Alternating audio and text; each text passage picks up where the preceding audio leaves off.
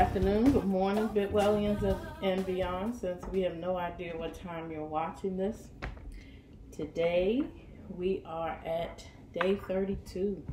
We only have 8 more days for our Lenten meditations and our Daniel fast for this year. I don't know about you, but I have definitely decided to keep some of this going on. I really need it. And if you need it, let's do it together. And so today, for the recipe, we're going to make black beans. I don't know why I haven't done this. And the secret that I'm going to share with you is I put them in the slow cooker and I do not soak them. I put them in here, I put them on low, and I turn them on all night long. Get up in the morning, stir them again. If they're not ready, I just keep them on low until they're tender. So I'm actually going to begin. Usually what I do, just to sear the vegetables, I'll turn it on low just to make sure that the vegetables get where I want them to be. As always, and I'm untangling my cord, I always begin my black beans. These are black beans too, black beans. I always begin. Oh, 1 second. I don't know what I need. With my olive oil. And I put in just enough to cover the bottom of the pan. And again, these are going to slow cook and they're going to cook all night long. The trick for me for black beans is simply my seasonings. Now, these are the seasonings that are most healthy for you. There is no meat in these beans, and I'm going to make them as healthy as possible. You want to get turmeric. Turmeric is healthy for you. Smoked paprika, Tony's Creole seasoning, a little spice, garlic pepper, what I call my rock salt. It's really my kosher salt, my black pepper.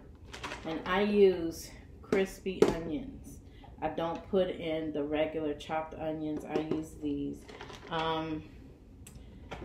just to give it a little more texture, and the onions don't break down as fast. I don't know. I just really like them. And then I have regular chicken broth. When I make my black beans, I use chicken broth, not necessarily the Maggi Pollo or the powdered sauce, the powdered bouillon stuff. I just use this. So I've got my oil going. I also take a little bit of ginger and grate it in. But right now I'm just going to cut some of the skin off. And I'm going to put the onions, green pepper into the pot even before the oil starts seasoning. I don't grate necessarily the ginger, but I do cut smaller chunks in. Probably should do it on the cutting board, but I got too much in my way. Whoops. Ooh, that's the other thing. So I have a little chili powder also, and a little cumin. That all goes into my black beans. So I'm trying to make myself burn here. There we go. So, cutting my ginger. The ginger is not necessary if you don't want I just like the flavor of ginger, and it's so healthy for you. Beans, any kind of beans, are a source of protein, particularly if you're not going to eat meat. You need to substitute or get your protein. Did you know that vegetables have protein? I thought the animals were the source of our protein. The truth is, the animals are a source of protein because they eat the vegetables. So the source of protein is really the vegetables. Ain't that something? And so I'm going to put maybe just a little bit more. And remember I said earlier, ginger is really good for digestion, for a sour stomach, when you feel like a cold is coming on. Drink a strong pot of ginger tea, ginger root tea, and you will be good to go. And so, cutting this. Probably could have cut this up ahead of time and had this done, but really this is going to be a 2-day recipe. I'm just going to put this ginger in. It's going to be cut. And again, remember that when you get your vegetables from, particularly your fresh vegetables, from the grocery store, you wash them immediately. And when you go to use them, wash them again. Don't trust that the sprayer in the fresh vegetable section is enough. Even when they bag their own name brand vegetables, don't settle with that. Of course, this is just green pepper going into the bottom of the pan. And I know that I'm putting in an entire bag of black beans. And literally, after I put the lid on, I'll check them every now and then just to see how they're doing. But I really don't do anything else except to taste, to see what I need to add to season them. Now I'm using kind of a large green pepper. Choice is yours. But again, I'm trying to get, I try to sneak in all the time something that you don't normally do. You know, I would not necessarily put in green pepper in my black beans, but I'm going to, just because there's just something mental and spiritual about knowing it in there. Not that there's anything special about the green pepper, but just that I'm adding more vegetables than I normally would. Because I don't know, you just get a sense that you're eating better. And so I'm just going to do that. Now, the last thing I'm going to put in, you can add regular onions if you want to. I just don't want to. And so, with this, and I've got rather large chunks of green pepper. I didn't dice it or make it smaller. And so, with my green pepper in, my ginger root sliced. Now I'm going to add my little crispy French onions that look like that. And then cover, not too much. Cover the bottom. And again, I'm going to let them in. Now, I'm going to add my entire bag. This is a 1-pound bag of black beans. So now, of course, adding these black beans, we can eat from this pot for days.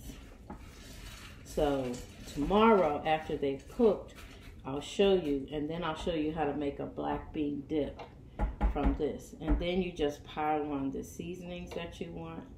So always I'm using my ground black pepper, which I use for everything. I'm using garlic powder, not garlic salt. Probably fresh garlic might be good, but again, that's a lot of cutting.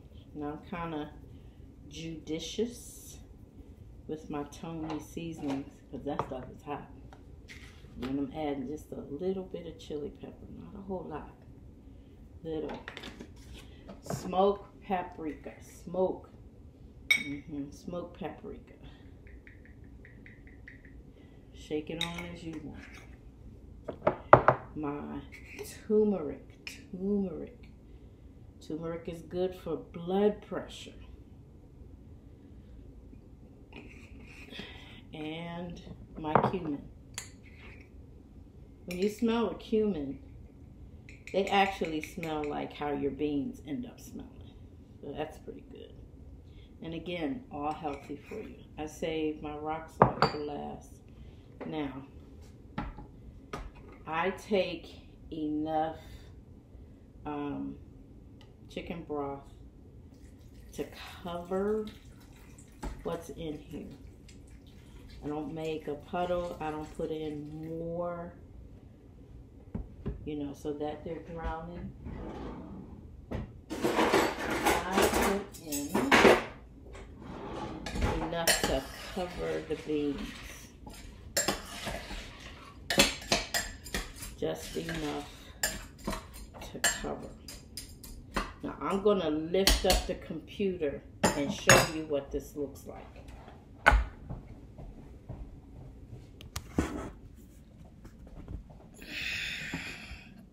That's what that looks like. This is so unprofessional. But that's what it looks like before I add the final bit of water and salt, okay?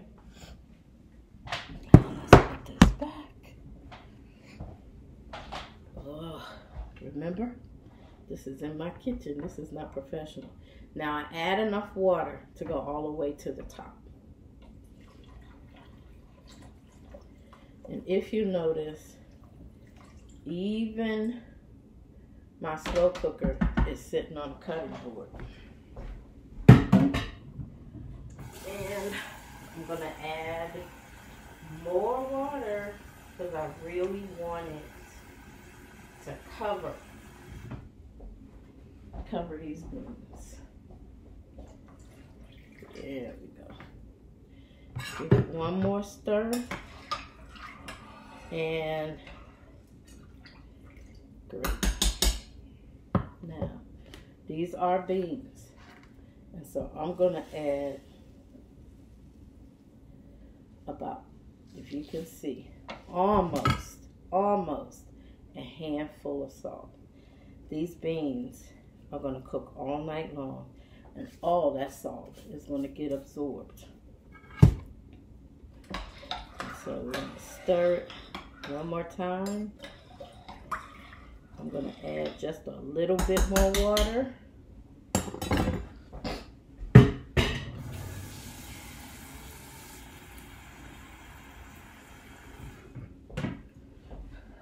And once I put this lid on, I'll probably check it maybe in an hour just to make sure everything's going the way I want to. And then I'm done until the morning time. Again, slow cooker, no soak the beans, let them sit in the water in the slow cooker, low heat, let it go. Let's get ready for our meditation. On tomorrow, I'll show you what the beans look like. You know, maybe we'll go ahead and make the black bean dip if you like that. And bon appetit.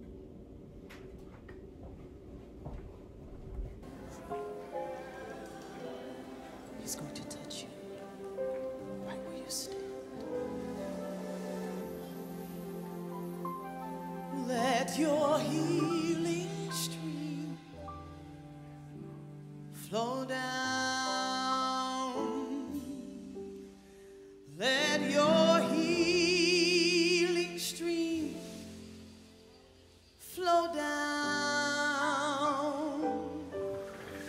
Lord, your people wait for a touch from you. Let your healing stream flow down. Let your healing stream, receive it, there it is, flow down. Let your healing stream flow down. Lord, your people wait for a touch from you. Let your healing stream flow down. Let your healing stream, come on, yes, flow down. Let your healing stream, come on. Let your healing stream flow down. Flow down. It's flowing even now. Yes. Lord, your people wait for a touch. For a touch from you. Let your healing stream flow down.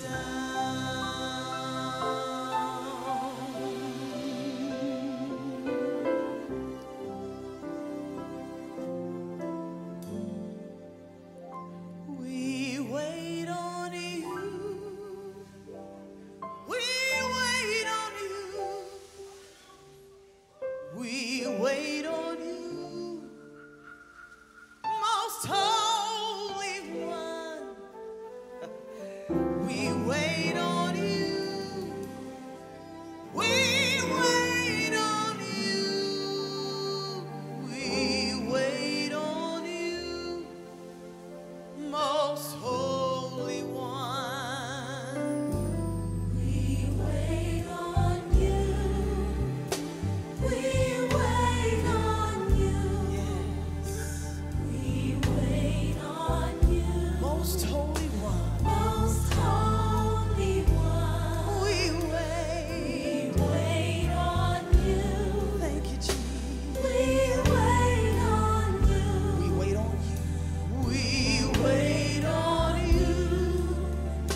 Most holy one. I bow my will. I bow my will. I bow my will. I bow my will. I bow my will. I bow my will. Most holy one. Most holy one. Come on, you can sing it with us. I bow my will. I bow my will. I bow my will. Yes. I bow my will. Holy one. Most holy one. As the musicians play softly, come on, everybody, lift up your hands in the house of God. Say, Lord, not my will, but your will be done. I surrender to you in your presence as your healing stream is flowing. Heal me not only in my body, but in my mind, in my conceptions, in my perception, that I may serve you and that you may be glorified. And my soul says yes to you. Come on, let's sing it. My soul says yes. My soul says yes. Yes. My soul says yes. Yes, Lord. My soul says yes. Most holy. Most holy one. Come on, lift your hands and say. My soul says yes. My soul. My soul says yes. My soul says yes. Most holy one. Please have your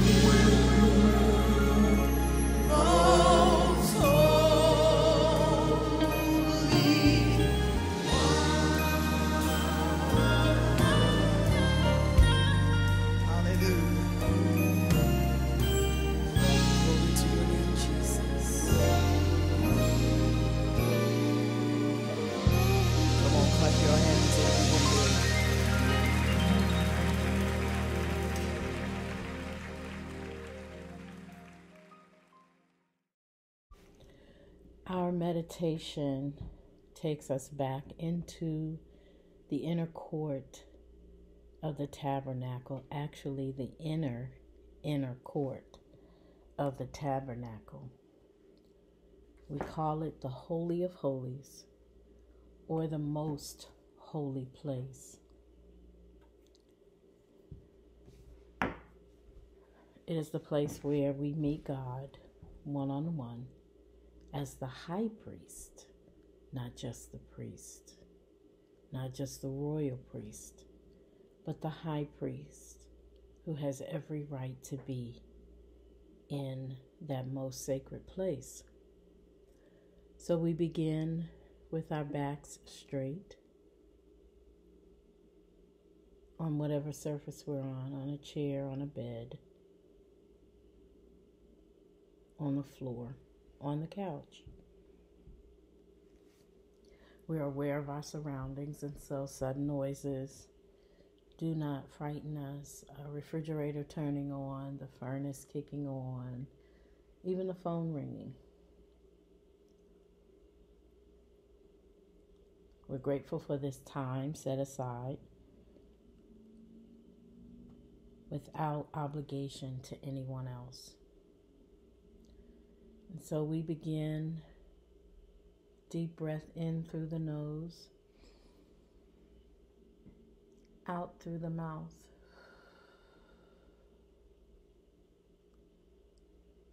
Deep breath in through the nose, out through the mouth.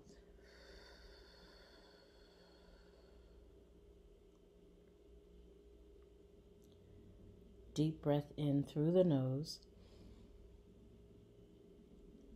out through the mouth, gently closing your eyes.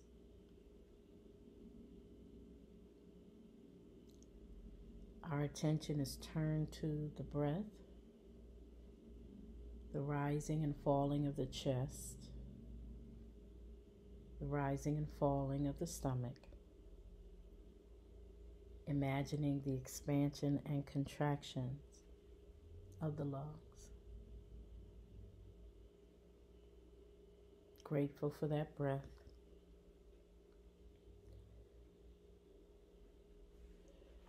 Feeling the weight of our body against our surfaces.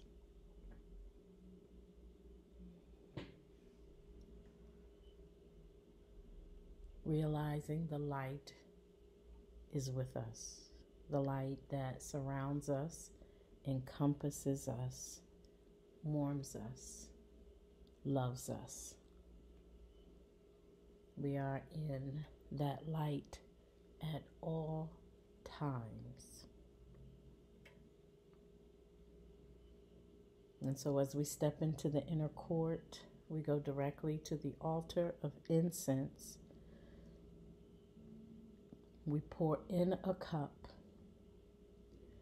as we turn our hearts to the Lord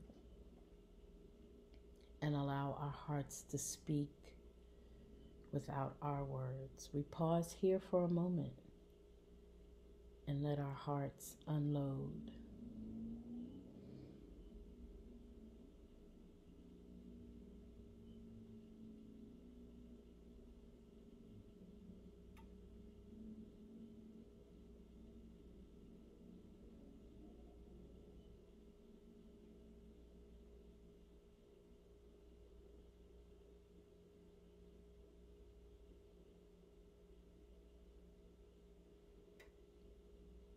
And so as our hearts continue to speak, we step across the threshold directly into the Holy of Holies, and we close the curtain behind us.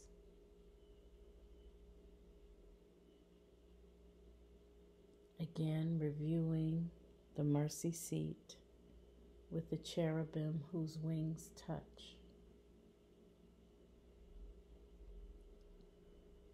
We look at the contents in the ark.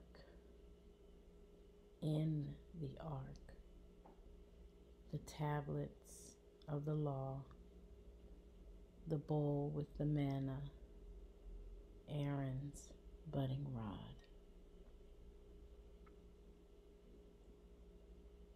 And so as we have looked at the law and understood grace, now we look at the bowl, the golden bowl that contains one piece, one cake of manna.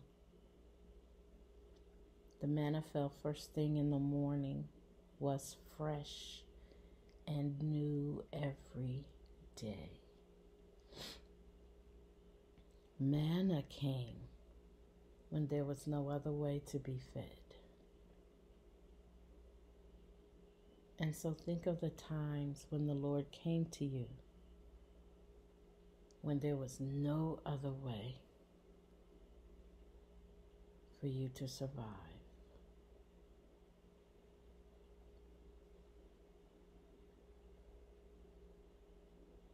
That's why he's the bread of life. Bread is so significant, but it is representative. And so it is survival that bowl of manna represents. What have you survived? And do you understand the only way you made it was because of the bread of life that came to you when you could not go to it?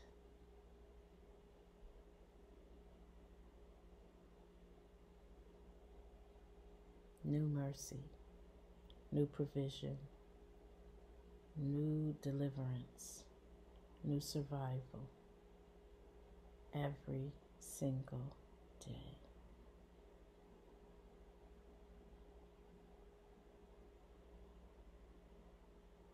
Think about that rough time, or maybe you've had more than one rough time in your life.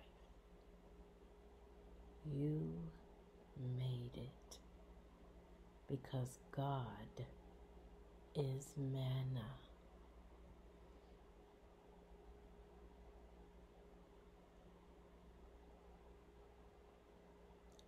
Even if the trial wasn't that devastating, perhaps it wasn't as dangerous as other people's stories, but mentally, physically, and spiritually, you thought you would not survive. And God came to you as manna, fresh manna, not borrowed manna, not even shared manna. Manna made just for you.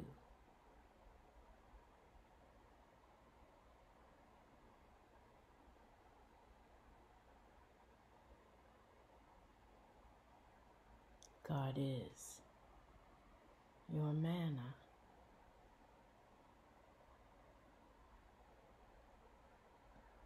Thank Him for your survival in the wilderness, in the desert, when there was no other way. God is your manna.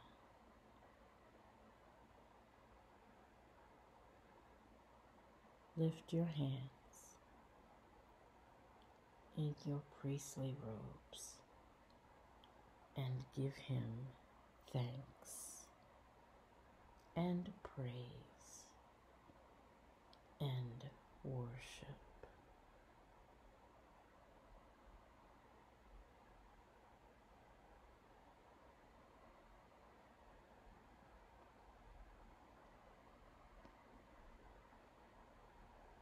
And so we bring our attention back to the breath. Deep breath in through the nose, out through the mouth.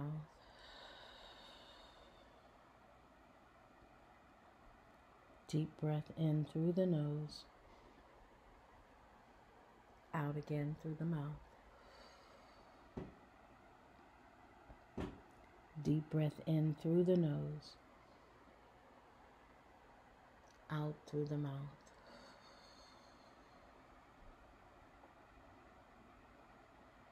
Gently opening your eyes. Face the day. Face the rest of your life with God as your manna. Grace and peace.